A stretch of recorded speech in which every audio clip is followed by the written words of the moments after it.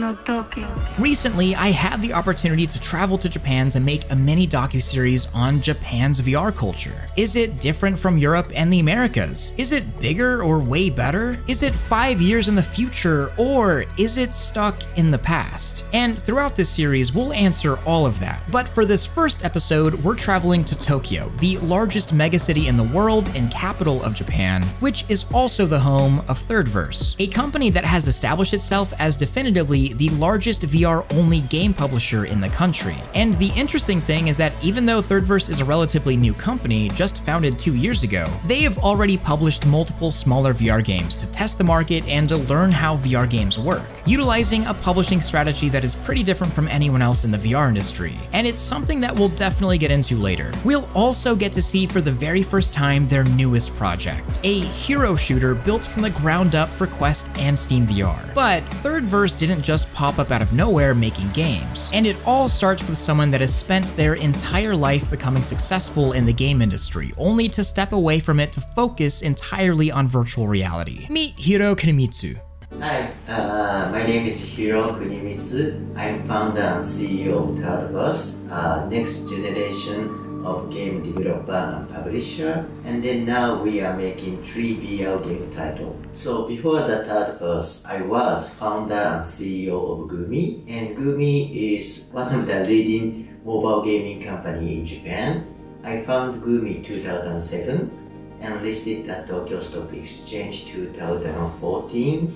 And then last year, I stepped down Gumi CEO position and then started Thirdverse, and then focusing on making regular VR game. And he's not joking about Gumi being a successful company. Japan's game industry works in a pretty interesting way. Intellectual property is everything. If you're looking for international success, it's a proven formula for established Japanese studios to build games under larger companies that have established global IPs, eventually leading Gumi to develop Final Fantasy X8, an entirely standalone mobile title that received over 60 million downloads, which makes Thirdverse an interesting case study. After such success and such large numbers, why leave an industry that is less than 1% of the mobile world? And I think the answer will be pretty familiar to a lot of you. Now mobile game is a little bit boring, right? So I found Gumi 2007, right? And then I keep making mobile game more than 10 years. Of course you will get a little bit bored, right? And then I want to start something new. And what VR excited me about is gamer. They want to have wow or this kind of the experience, right? So even back 2016, VR game is still not mature, really early stage, but wow, this kind of the experience is, tons of that kind of the experience provide, right? Yeah, so that makes me decide this is, future of the game, or this is future of the entertainment. So that's why I quit and I start Thirdverse.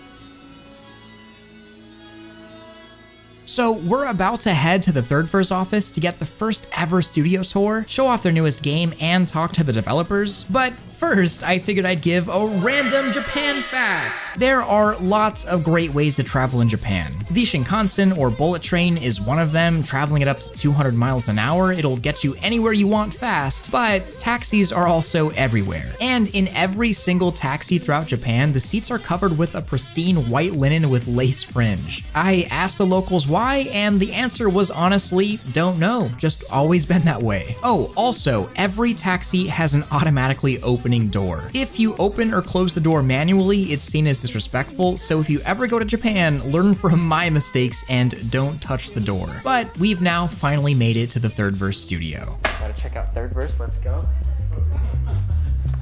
Hello! Welcome. Hi! This is okay for you? Oh! Oh, amazing. So, I mentioned before that Thirdverse has a very interesting development cycle, and I have a feeling that it comes from their mobile development background, but it's worth investigating. The idea is make a game that is feature complete and polished and release it for a pretty cheap price that is fair for what you get, but they're not quite at the point of spending multiple years developing one massive title, and that kind of makes sense. I mean, if you spend 4 years right now making one massive game for the Quest 2, well, we'll probably be at the Quest 3 or 4 by then. And who knows if VR itself will just be an entirely different market by the time the game is finished development. So, Thirdverse focuses on fast iteration and experimentation with VR gameplay, with a pretty simple formula and belief. Hiro now says he plays a lot of VR chat and believes it's successful because of its entirely social nature, but also looks at games like Bone Lab and loves that it's an experience that you can only have in VR. And he says that bringing VR experiences that can only be experienced in VR while bringing people together with multiplayer to have an experience together is Thirdverse's bread and butter, which has led to a game like Altair Breaker, a title that allows you to fly around and jump up in the air and slash opponents with a combo, all together co-op with friends. And while their release strategy doesn't necessarily put out 40-hour campaigns, it allows them to experiment and see what works in VR and what doesn't. In fact, their company motto is first to try, first to fail, first to recover, to take on challenges faster than anyone else, fail faster than anyone else, and recover faster than anyone else. And I can respect that, especially because there is no shortage of talent at Thirdverse. And I was admittedly pretty shocked to realize that I was talking to and giving interviews to leads that had worked at Sony for years and had worked on Astrobot, Demon Souls, and Bloodborne, and I asked every person I interviewed the same thing: why in the world are you making VR games when you have this sort of background? I mean, you can literally work anywhere in the world on any video game project you'd want, but I got the same answer every single time. で遊ぶっていう感情体験の方がより面白いものが作れると思ったので、まあそのために VR にもっと注力しようと思ってサーバースに入ったという感じですね。あとはそのVR 空間の中で物を触れて掴めるっていうところがすごくやっぱり新鮮で、これまでのゲームコントローラーとボタンを押すと剣を振るとかだったんですけれど、ちゃんと自分で掴んで剣を掴んでおいて振るっていうところ、これを実際にこれまでずっとボタンを押しながら頭の中だけでそれを想像していたのが、実際にそれを自分の手でできるところに感動する。It's a passion for virtual reality and its possibilities. And you don't go from being world-class console and mobile developers to an industry that is a minuscule fraction of the size without that passion. It's all about making people say, wow. But where are they right now? Well, we get to see the very first gameplay of Thirdverse's upcoming hero shooter X8, a game that is still in alpha, as you can probably tell, but the bones are still there, and the bones are pretty darn good. Essentially a Valorant of VR with gesture-based hero abilities, different heroes, weapon purchases, bomb plants. I got about 2 hours to play the game with developers, and while the game certainly needs some work and polish, I had an absolute blast, especially considering Overwatch and Valorant are some of my favorite games of all time. I've always dreamed of playing those style of games in VR, and this is really hitting that for me. And I'll talk about how you can get access to play X8 in just a moment, but I think it's time we actually go full circle with this video. I am honestly not sure if Thirdverse's development cycle and strategy is the best out there. And as much fun as I had with X8, there's still a lot of work to do. And I don't know if it'll be the most successful hero shooter in VR ever, or if it'll fizzle out like a lot of other multiplayer-only games do in VR. But I do know that Thirdverse is something pretty special, especially to be coming out of Japan. It is not the normal thing in Japan to break the mold and to leave something comfortable like Sony and PlayStation or extremely successful mobile development to pursue an industry that is new and tiny and unproven. But they're doing it, literally dropping everything to try and push the industry as far as possible and to be a part of its success, even if that means failing at a few things before finding what works. But if there's one thing that I took away from my time in Tokyo with Thirdverse, it's that they honestly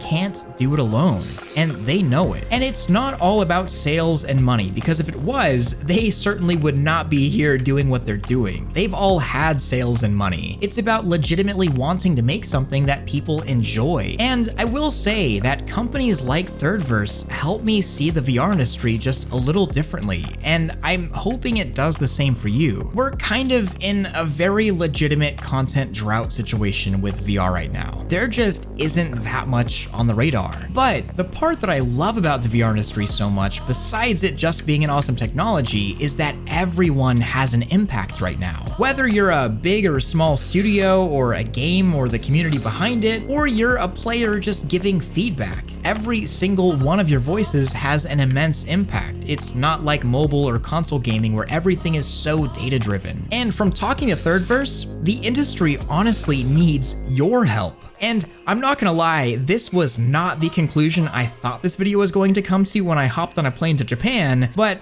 I'm thinking it's a pretty good one. Thirdverse, just like any company out there doing VR stuff, needs your help. Not necessarily in buying their games or giving their money, of course that helps too, but in giving real, honest feedback. So one of the main things they kept asking me over and over again to include in this video is to ask the VR community to help in just that. In feedback, legitimate good feedback. And X8, that hero shooter that I was just talking about, is actually entering a free closed beta next month. And you can sign up with a link down below in the description, and I'd urge, if you're interested in a VR hero shooter, to sign up and just be real and honest and give good feedback, because from what they've told me, there's nothing more valuable, legitimately. So go sign up and help them out and keep X8 on your radar. But this also extends to all other VR stuff you ever try out. Give real and honest feedback, not toxically positive and not toxically negative. Just imagine you made the game. How would you want someone to tell you what they liked and didn't like from their experience of your game? And I think that perspective shift is one of the coolest and most powerful things that I took away from visiting Tokyo and talking to Thirdverse, is just how massively important all of our voices are, and how constructive feedback is more important than making a sale even.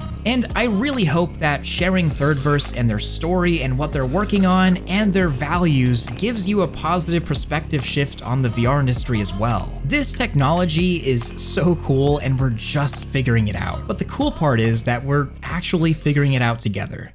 So if you enjoyed this video, then I've actually got some really good news for you. I didn't just visit one studio in Tokyo, I visited half a dozen from all over Japan. From games you may not have heard of but need to check out, to stories of developers, to trying out headsets and gloves, this was just episode 1 of the Japan VR mini-series. So if you liked this, then give it a little love with the buttons and leave a comment, and if you didn't, well, tell me how I can make the next one better, because that's all I want to do. I also want to say thank you to Val Esports, an awesome VR esports company that made this video possible and connected me with all of these developers. But I also wanted to say thank you to all of my Patreon supporters. You guys literally bought Fia and I a bowl of ramen in Japan, and it was the most delicious ramen I have ever tasted in my life. But I really couldn't make content like this without all of you. So I'm doing something pretty special for all of my Patreon supporters. The full-length interviews, as well as some behind-the-scenes footage from Japan, will be posted and available on my Patreon. So if you'd like to support the channel and see some more of Japan and VR, then the links are down below and it's more than appreciated. But